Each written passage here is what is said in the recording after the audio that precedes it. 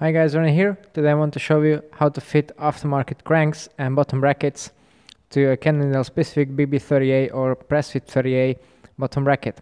So the tools mentioned in the subtitles are exactly what are you going to need. And if you are a bit more careful than me, then you order the specific bottom bracket that your frame actually needs. So the newer models use the PF30A, which use cups into the frame. Like I have here. Unfortunately, I have only ordered bearings, so I needed to remove the cups and then the bearings from them. First using the Power Tool BB30 tool, which is excellent. The cups weren't too tight in the frame, but the bearings were quite tight in the cups themselves, so I had to remove them. I've used a heat gun to heat up the aluminum cups, which helps a lot, and then I used a socket to hammer them out, and they came out pretty easily.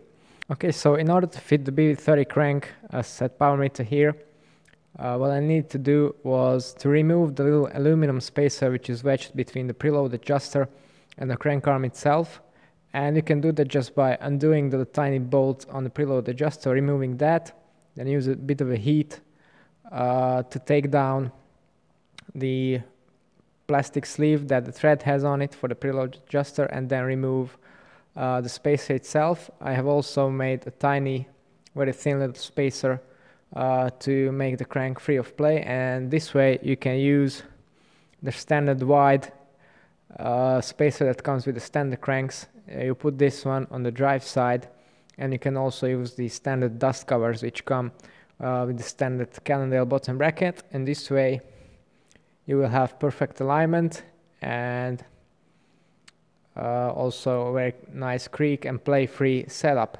Okay, so let's look at the bottom bracket itself. These are the cups that press into the frame, and the bearings come into these cups. Now I wasn't very careful when ordering the parts, so I have ordered just the bearings.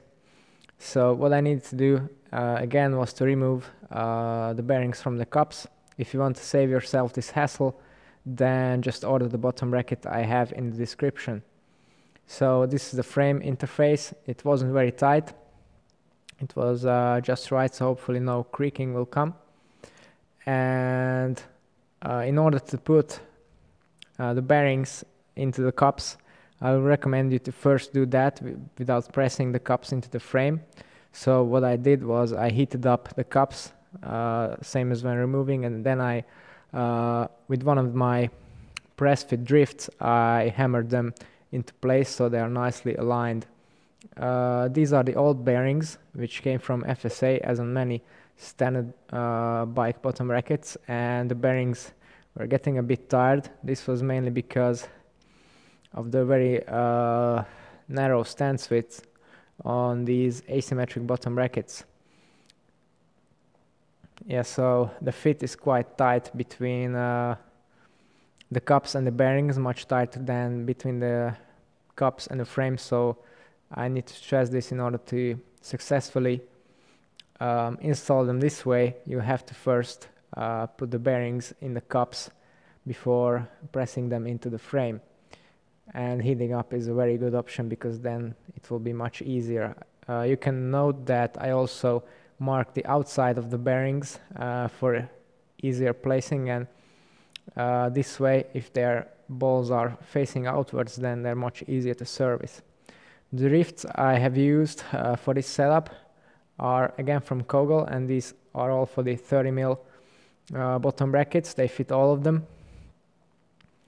There are actually 3 of them, so these are in case you have both sides installed, and this is for the first cup you are going to install. This fits snugly against the frame, so you have it aligned very, very nicely. So first you use this one on one side and the other one, and then you use both bearing drifts together.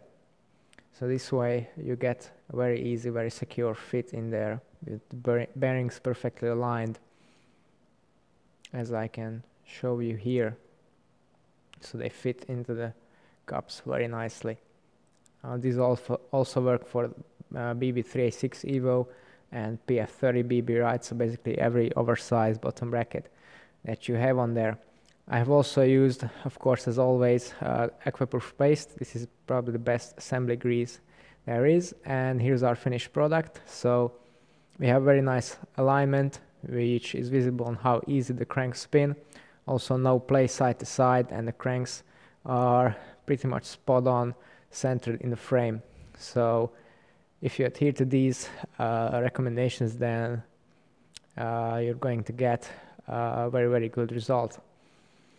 As for the rest of the bike, as I mentioned, this is a Super 6 Evo 2017, and it has the Pressfit 30A. All the models, all the models of Cannondales have the BB30 bearings pressed directly into the frame.